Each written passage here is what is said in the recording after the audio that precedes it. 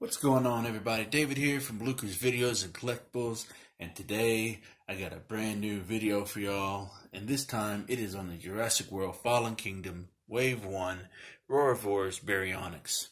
Now, it's been a long time since, or should I say a long time coming for me to do this review, because I've been wanting to get this out for a while, but haven't had a chance to due to other videos taking its spot. And that's okay because, it kind of spaces everything out, so it won't be all one thing, strictly just dinosaurs all the time. But, it's my love, I love dinosaurs, I collect Jurassic Park and Jurassic World stuff. So I'm very happy to be able to do these reviews and collections for y'all. So, but anyways, very happy to have this out and finally get to review this thing, because this is one of my favorite ones out of the Roarivores set. And for a while, a lot of people have been missing out on the Baryonyx and the Allosaurus of the Wave 1 of Roarivores. For some reason, Mattel didn't make a whole lot of them like they did with like the Triceratops and the Metracanthosaurus. And a lot of people were just missing out on these, bummed that they didn't get them. But here lately, especially in the beginning of this year, they have redistributed to meet the demand for the Baryonyx and Allosaurus. So if you missed out on the first initial wave, then check your local Walmarts, because I don't think I've ever seen them in the Targets, but I know that Walmart's been redistributing the Baryonyx and the Allosaurus. Now, it's starting to get towards the end of that distribution phase where you probably won't be able to find them as much as you did in the beginning of the year. So I suggest if you want one, go ahead and go out to your local Walmarts or in surrounding areas, or have a fellow collector that you know well help you out and pick you up one and stuff like that, because they're not as out there as much as they were in the beginning. So if you want one, go ahead and go hunt one down if you can. But anyways, so y'all know the drill. I'm gonna go over the packaging area, gonna dinosaur, do some measurement, do some size comparisons, and then we'll wrap this video up. Alright, so me and my love for this packaging. Man, I just miss this style of packaging. As much as I enjoy and like the Dino Rivals packaging, man, it's just something about this cage style packaging that I just love so much. Just like I've always said in my videos when I review these Fallen Kingdom toys, it's just the cage style packaging. It just fits so well with the movie and what the movie is about. And it's just very, very nicely done, on Mattel's part. The quality is kind of dipped down a little bit as far as packaging goes.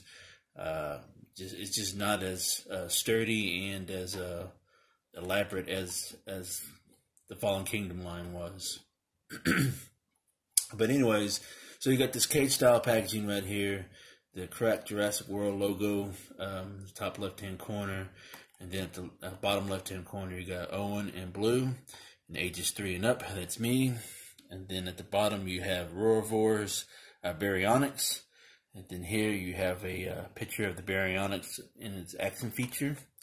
And then on this top of the packaging you have the finger pointing down where you can test out the electronics. And then at the top right hand corner you have the Roarivore symbol or logo to let you know that it's electronic and that it makes sounds. And then as far as the card back goes, you have the Mount Sibo erupting with all the volcanic ash and lava coming down the forest below. And what's so great about this is that all the yeah, I had to open this up.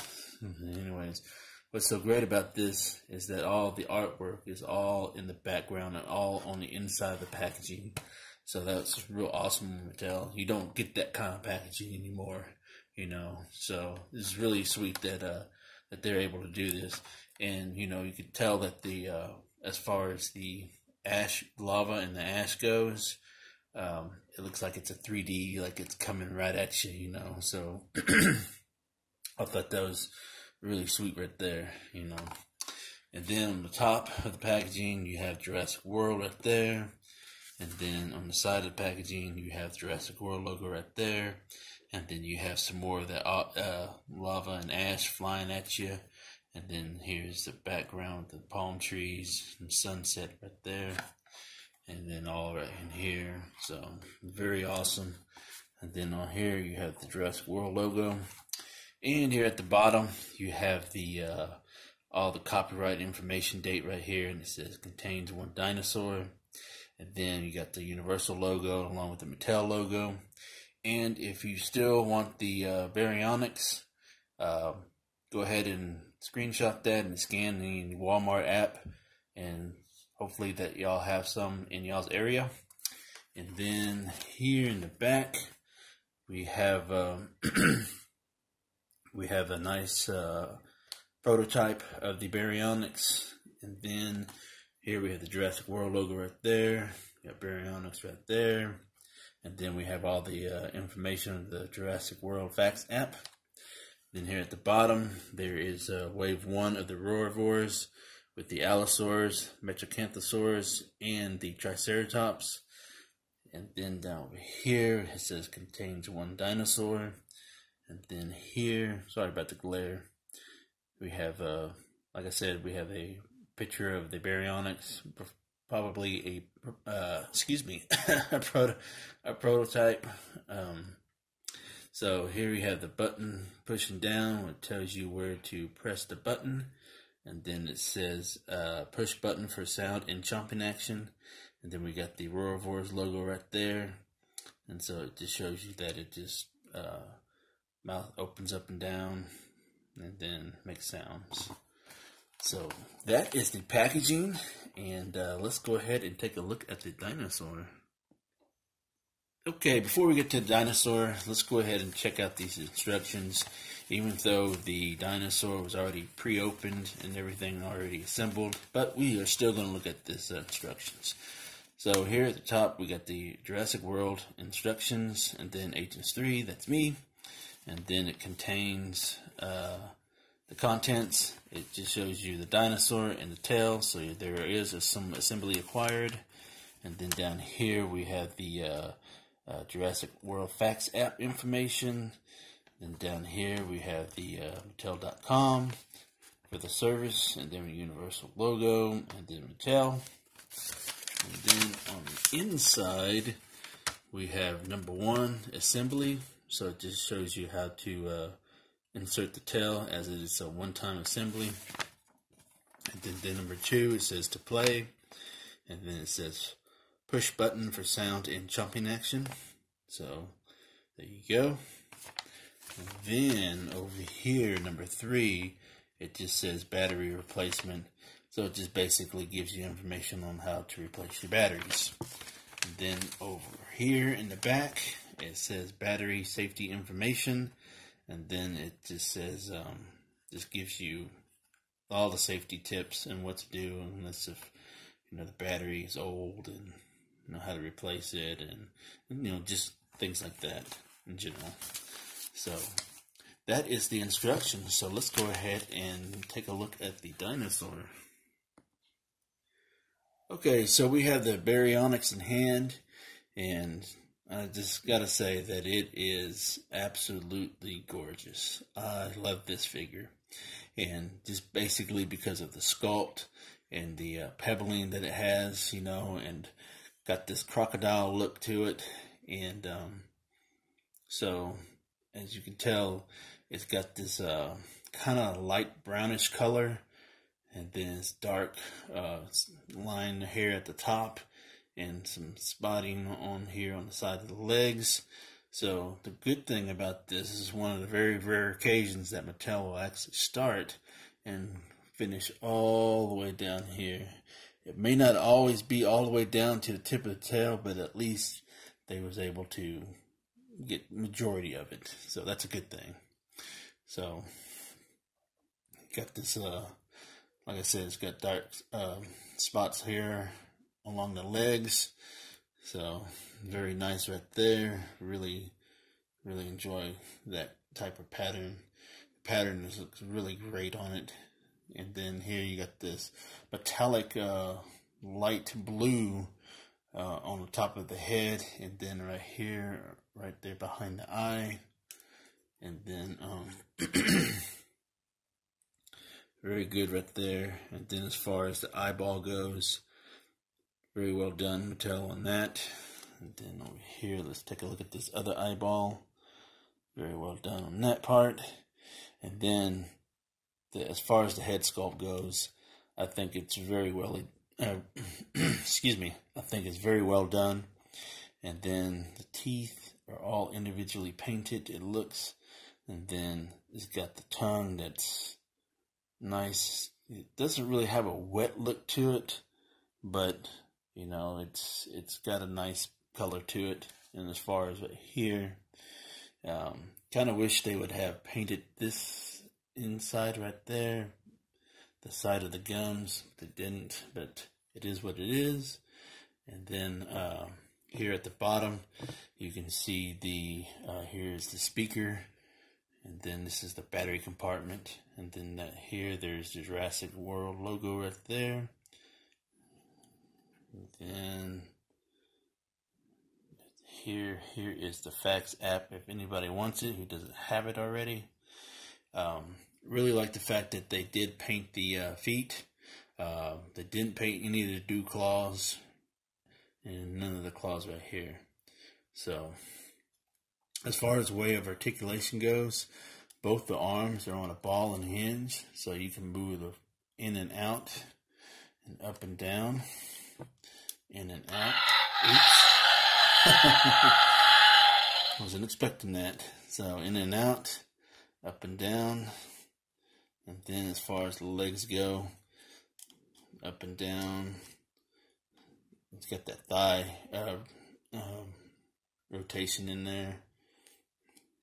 Same thing with back legs. Can't go all the way 360, but does get that, like I said, does get that thigh articulation right there, so that's a good thing.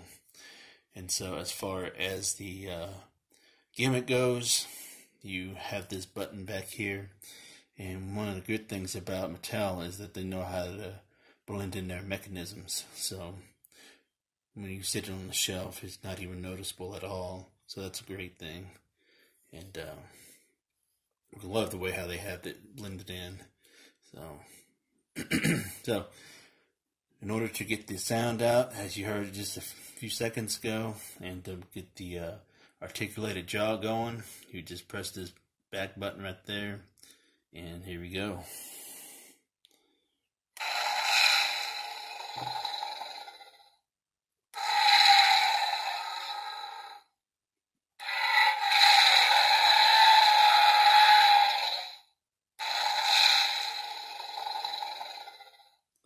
So overall, you got about a good 3-4 sounds, and very nice, you know.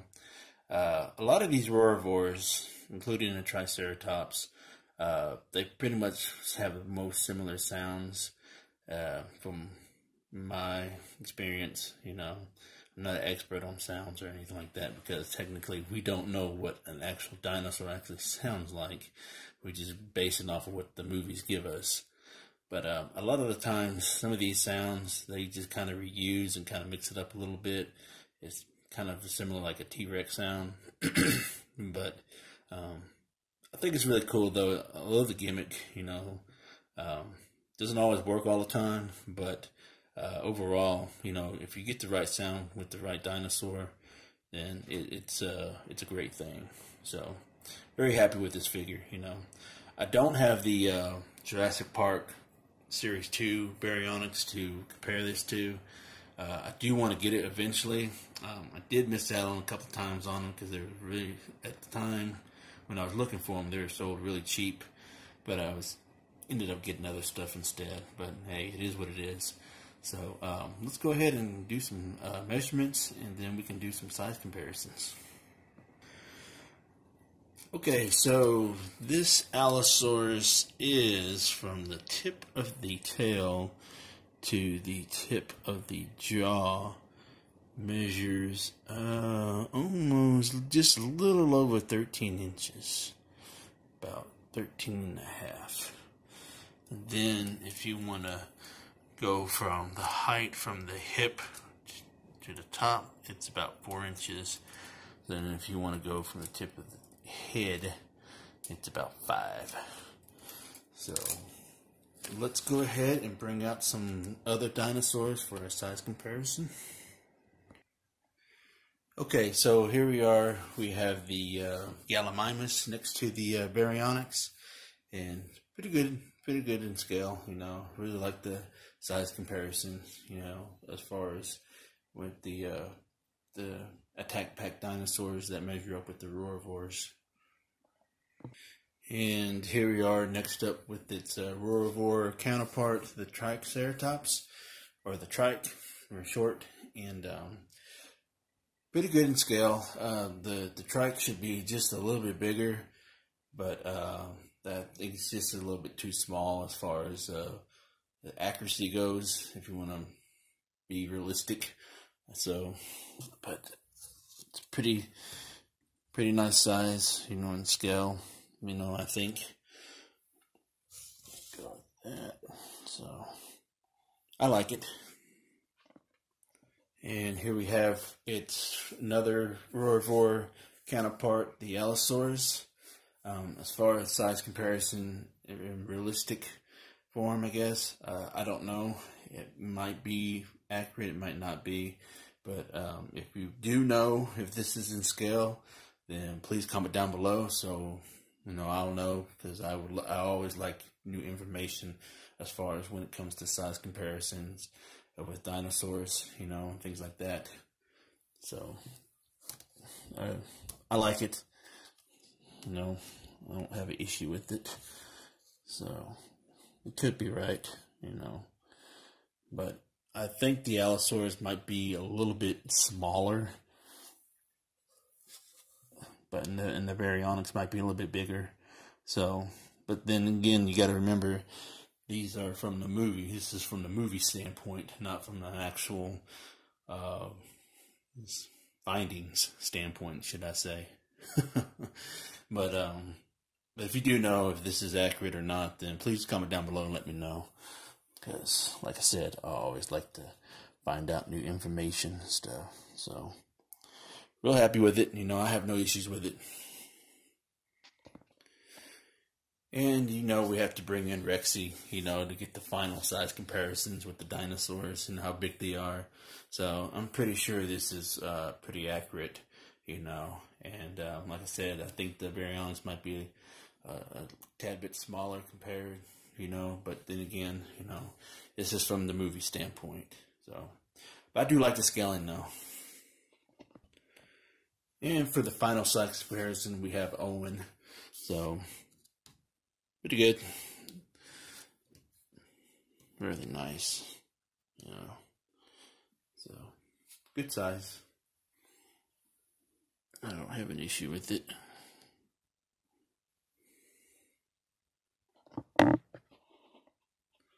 Okay, so let's go ahead and do a collection update. And here is my Roarivores collection. So let's go ahead and go down the line real quick. And so this is the Baryonyx that we just reviewed, the Metracanthosaurus. Here's the Triceratops, the Allosaurus, it's the Ankylosaurus, and then in the back we have the Pteranodon, and yeah, it's sitting up on a glass because, you know, it's part of the collection, so I have to add it in there. And eventually, when I get some figure stands, I'll be able to remove that glass and place it on there so it'll look a little bit better.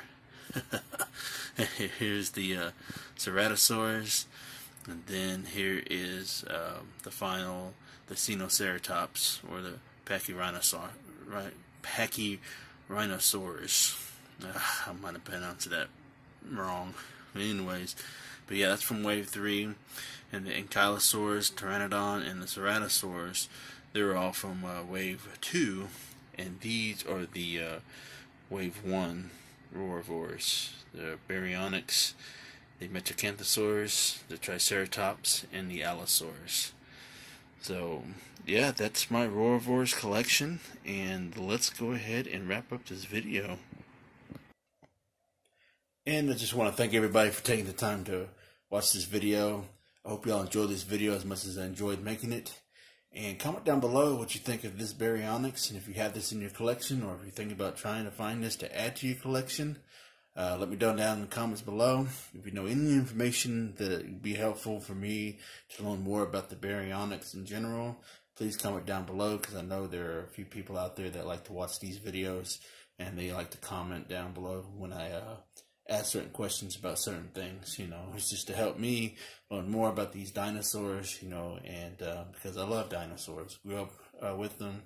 Yeah, well, not with them, because I wasn't alive back then. But just like every kid in the world, you know, grew up playing with dinosaurs and all the wonderful toys that they produced over the years, and this one is no exception. So if you haven't already, please give this channel a sub. Like the video, don't forget to hit the notification bell so you can receive all my uploads.